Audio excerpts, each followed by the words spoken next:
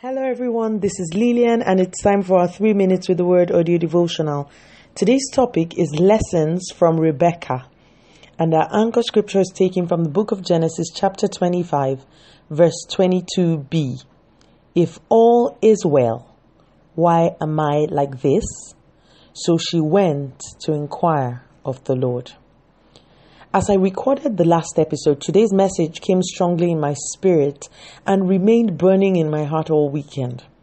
The words of the scripture were spoken by Rebecca. Now, Rebecca was barren, but God remembered her and caused her to conceive. While pregnant, she felt what the Bible called a struggle in her womb, and she said, "If all is well, why am I like this?" She knew something was wrong. She knew what she was feeling was unusual. She knew she needed help. My dear listeners, a lot of believers today need to take a cue from Rebecca.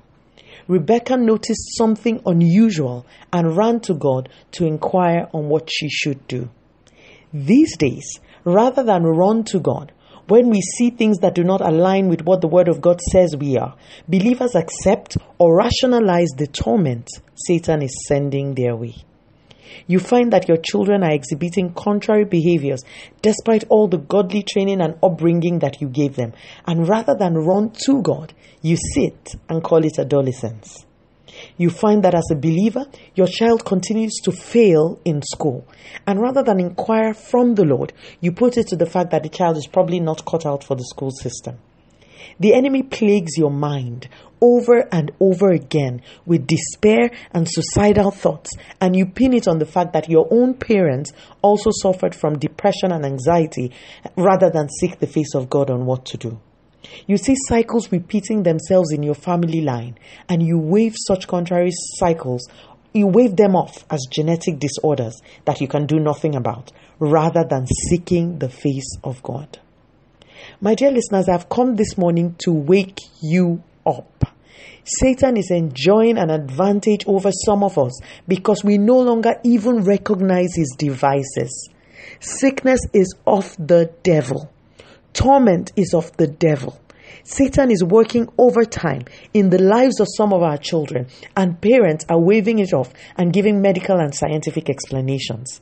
When Rebecca noticed the pattern, she didn't rationalize it. She didn't wave it off. She ran to inquire of the Lord what she should do. This morning, I need you to do a quick search of your life. What do you need to stop accepting? The Bible says that since the days of John the Baptist, the kingdom of God suffers violence, and only the violent take it by force. Wake up. Stop playing with the devil with kids' gloves. Seek the face of God. Walk in the Spirit. God works on principles, my dear listeners, and you will need to come to Him for Him to step into your situation. That is His principle. So if you keep accepting and rationalizing the torment Satan is bringing into your life, God cannot step in. You need to get angry. You need to get fed up in your spirit. You need to run to the God who has your solutions. No doctor can really help you if God doesn't help you. Run to God. Be like Rebecca. Inquire of Him, and your deliverance will come. Let us pray. Father, in the name of Jesus, I pray for your people this morning, that they will not be unaware of the devices of the enemy. This morning, I speak healing over your people. I speak peace over troubled situations. I break the hand of the enemy over the minds of recalcitrant kids. Lord, we give you all the glory.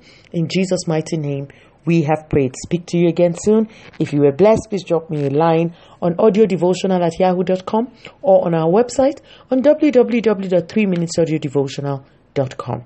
Remember, wrapped up in God's Word is all you need for your change to come. Love you and bye.